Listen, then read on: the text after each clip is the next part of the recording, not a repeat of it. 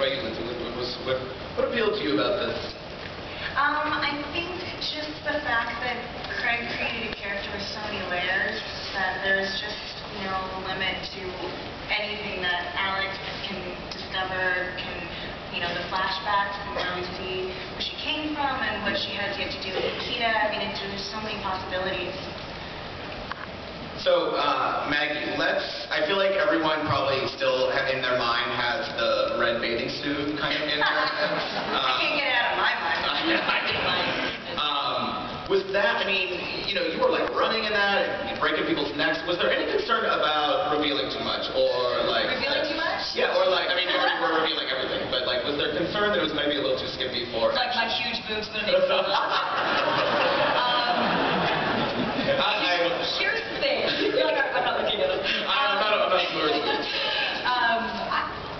I swear to you guys, I stood the director. First of all, I read it, and now that you've seen it, I can say this, which is nice. I read it, and the minute I was reading the script, and it was like, Nikita enters bikini, I was like, no, I don't want to be that girl that was wearing a bikini, cheesy, And then when I realized it was right? Come on, a little more dignity. So, and then when I realized it was a flashback, I was like, okay, it didn't really happen. She wasn't parading around in a bikini.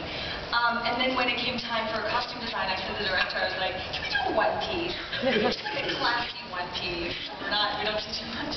Then on the day he goes, here's your one piece. I'm like, that's not a one piece. That's a two piece with a piece of string. Yeah, I don't think it's a classy one piece. It's definitely not a classy. It's not, no.